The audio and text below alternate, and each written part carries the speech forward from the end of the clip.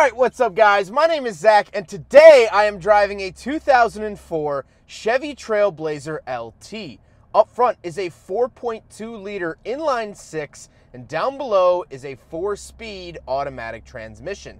Now I'm super excited to be driving this here Trailblazer for two reasons. First of all, it has a straight 6. A 2000s American car with a straight 6. That's interesting, and that's something you don't see anymore. Here in 2021, I can't think of any American vehicles that come with a straight 6. So that's pretty special. But the second reason I'm excited to be driving this is because this car is owned by my close friend Brent, and this car has been in his family for quite some time, so I'm excited to share that little piece of history. But let's get back to that 4.2 liter straight 6. It makes about 275 horsepower, 275 foot-pounds of torque, which isn't too bad. It's actually decently powerful and it's decently torquey for what you need. Now, if you do need to tow, there is a V8 option, but it doesn't get that much more horsepower. However, where this engine really starts to suffer is the fuel economy. Now, I'm putting the factory EPA estimated fuel economy of this here Trailblazer up on the screen. However, according to the owner, he gets about 12 to 14 on average. So some real world consumer driving, expect about 12 to 14 miles per gallon here in the city. All right, a little bit of straight 6 Trailblazer for you.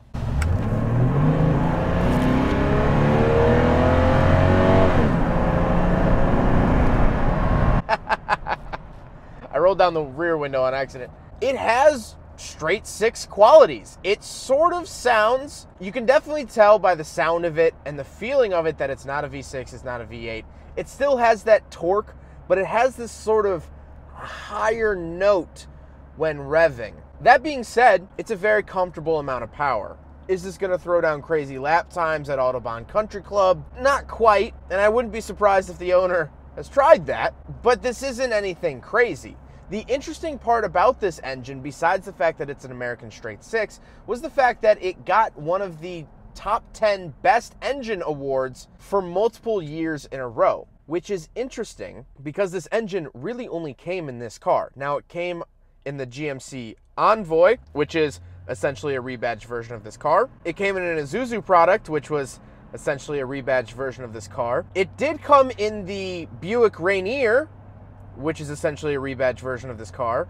And it also came in a Saab, which is essentially a rebadged version of this car. So, while it came under a lot of different names, they were really all the same vehicle. Now, the one downside of the 4.2 liter straight 6 is the fact that it wasn't a very popular engine. Yes, it was in a ton of different vehicles, but it was only ever made from 2002 to 2008, a 6-year life, which isn't that long in terms of engines, especially compared to its sibling, the 5.3 liter V8, which was actually inside the asteroid that killed the dinosaurs. It's been around that long.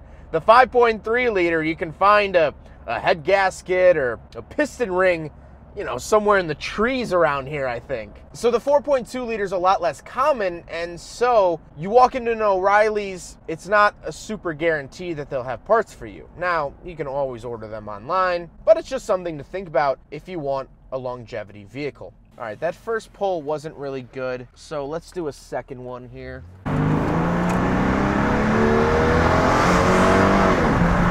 Yeah. It definitely revs like a straight, I mean, it is a straight 6, so it makes sense why it revs like a straight 6, but it almost has a slight BMW-like quality to the way it sounds once it's above 4,000 RPM, but that could just be because that's the most straight 6s I've really dealt with have been BMWs, high revving straight 6s at least.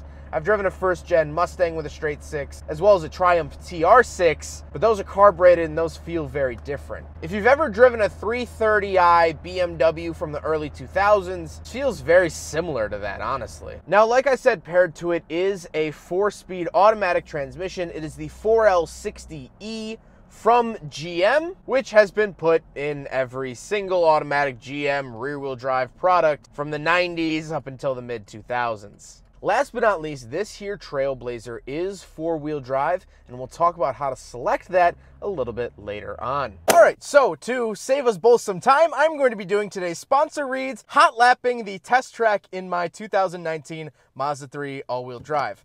The first sponsor is Fixed. Fixed is an automotive OBD2 sensor that you plug into your car, and it gives you tons of really cool diagnostics. Click the link in the description below, and you will get an offer code for my viewers only. You get a bunch of money off. Next is Con Plates. You don't want to stick the plate on the outside of your car? Cool. Stick it out with some suction cups. And last but not least, if you want to sell your car, go to cashforcars.com. Click the link in the description below, get a free quote, and they'll pick up your car in less than 24 hours. Thank you to all the sponsors for making these reviews possible, and that is a lap. So now we gotta talk about the interior. We have quite a bit to go through in here, and I'm super excited to do so. Well, in front of me, I have a bunch of different gauges. On the left is the tachometer, in the center is the speedometer, and on the right, I have my oil pressure, battery voltage, fuel, and coolant temperature. I really like the design of these gauges, very simple, plain, and this is what I grew up around. These are very typical gauges for GM products of the early 2000s. That's exactly what they are. This is a 2004, so they fit right in. On the steering wheel, interestingly enough, I have voice commands, source program, trip and fuel economy on the left, and seek volume, information, and back on the right. So down at the bottom half of the steering wheel, these controls are for the little digital readout in the gauge cluster. So I can cycle through a bunch of different things, which I am showing on screen now. And I really like the fact that GM has always been very good about giving you plenty of information in their vehicles. This goes all the way back to the C5 Corvette, to my knowledge, probably even earlier. And I've always praised GM for this. Any information I want to know, I can pretty much know, albeit it's a dated way of doing so with the green lights, but at least I get that information. To the left of me, I have my headlight switches, fog light switch, which this does have aftermarket fog lights fitted, but this is the factory fog light switch. Dome light and gauge dimmer switch finish out the left-hand side. Now on the door, I do have two different memory seat options, my power windows, power locks, and my heated seat option. So the seats are power, memory, and heated, which is very, very nice. Moving into the center, I have two climate control vents, and then my radio. Now, of course, the radio has since been changed out because every radio from the early 2000s was garbage, and I like the look of this Pioneer unit. To the left of the radio, this is where I'll find my four-wheel drive options. So I have 2 high, automatic four-wheel drive, 4 high, and 4 low. So I like the customization of it. Gives you a couple different options here in the Trailblazer. So whatever you need it to do, it can do. Down below that, I have my rear wiper settings, which is interesting to find on the center stack. Normally, you find that where the normal wipers are found, but Chevy decided to change things up a bit. Below the radio, this is where we find our climate controls. Now, one interesting thing about this is that I do have dual zone climate.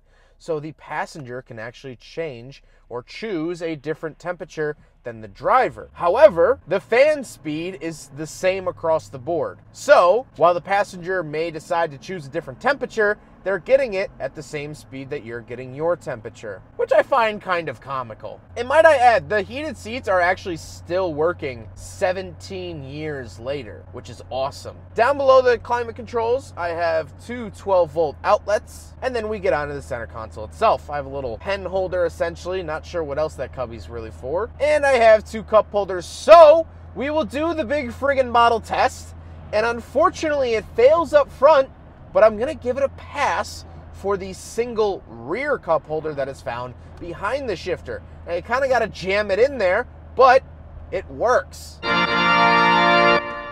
Down below those 2 front cup holders and in front of the rear cup holder is the shifter itself. Now this is a very basic shifter you'll find in pretty much every GM product from the same era. The automatic Camaro comes to mind immediately. However, it has a nice, satisfying clunk when you put it into gear. It's very satisfying, and I really, really like that. I know when I'm in gear, and I know when I'm changing gear. It's not numb. As well as the button on the side, again, is very satisfying. Now, we already talked about the cup holder at the bottom of the center console, so let's talk about the seats. The seats are nice and comfortable. They are leather, part of the LT package, and they have pretty good support. Now, they're not sporty at all. They have no side bolsters. However, this isn't a sporty vehicle, so getting in and out of it is nice and easy given these seats. But we do have back seats, so let's go do a back seat review as well as a trunk review.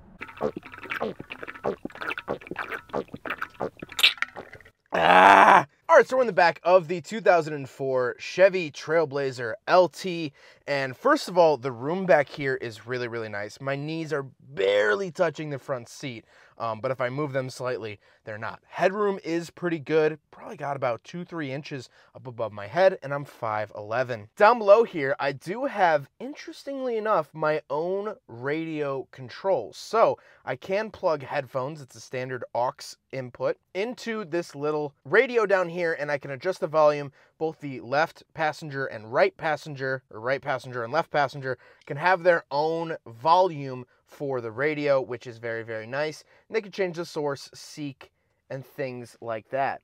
I also have rudimentary climate controls down here. I can pretty much just tell it to send it to my feet or head, and fan speed, but that's about it. Finishing out that center console, I have a 12-volt outlet and 2 little fold-out cup holders.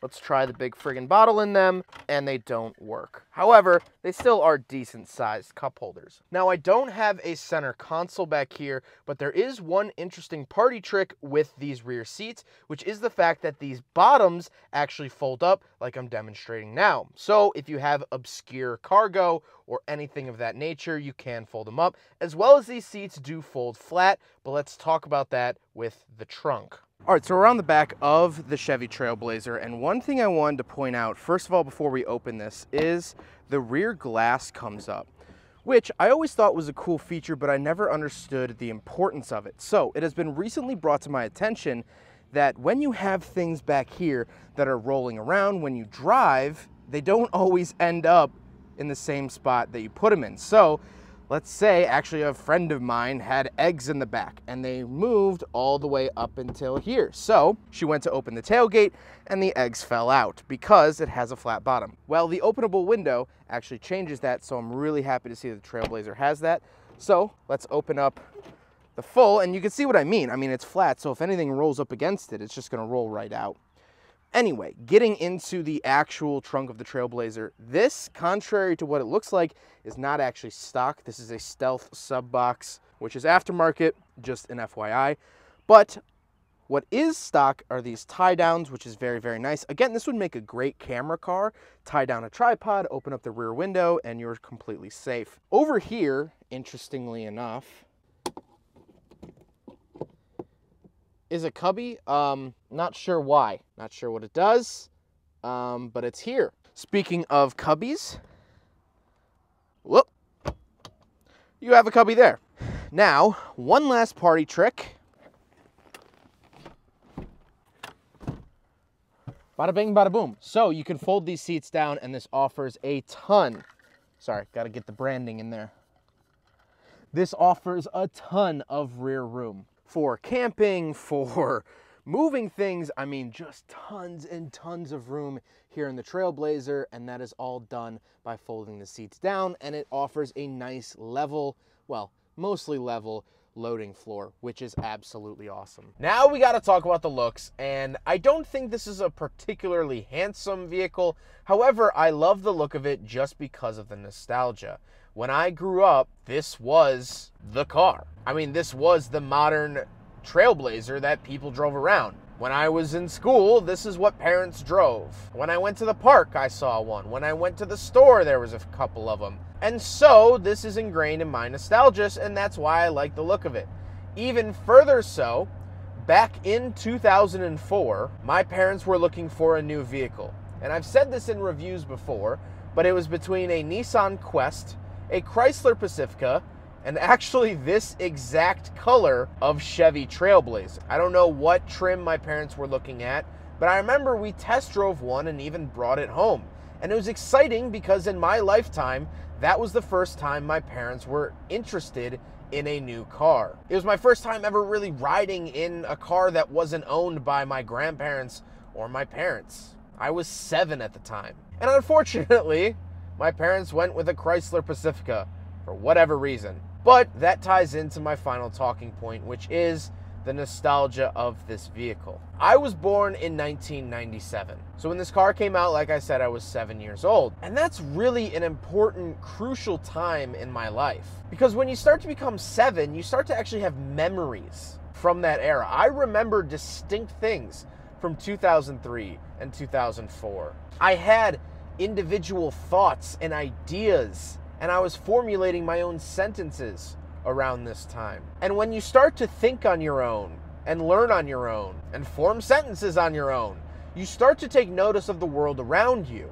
And so, being into cars, always being into cars, I noticed this here Trailblazer. But it goes further than that. GM really understood how to build comfortable cars in the late 90s, early 2000s. Now, they didn't build the sturdiest or most well-built, long-lasting cars, but they built some of the comfiest. Everything in here just reminds me of my childhood. And I'm switching now to my childhood first video camera. Doesn't this car just feel right when it's filmed with this camera? It just looks better. It looks more proper when filmed in 480p. This is how I remember the Trailblazer. And so, to finally be driving one 14 years later, this car still brings me comfort. And so if you wanted a quick little buyer's guide on an 04 Chevy Trailblazer LT, here you go. Thanks for watching. But to end the video, I really wanted to get into a metaphor. Like I said earlier, this car is owned by a very close friend of mine, Brent. And with Brent, I'm also close to his brother, Alex, and I really enjoy his entire family.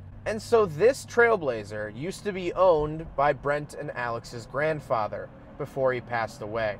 And you know, to be honest, I wish I could have shaken that man's hand, because he led to two of the best people I've ever met. And he also had a pretty good taste in cars, because this thing really is great. And that's the point I wanted to get to, is that Brent and Alex's entire family, I can be myself around them. Their family brings up positivity out of me.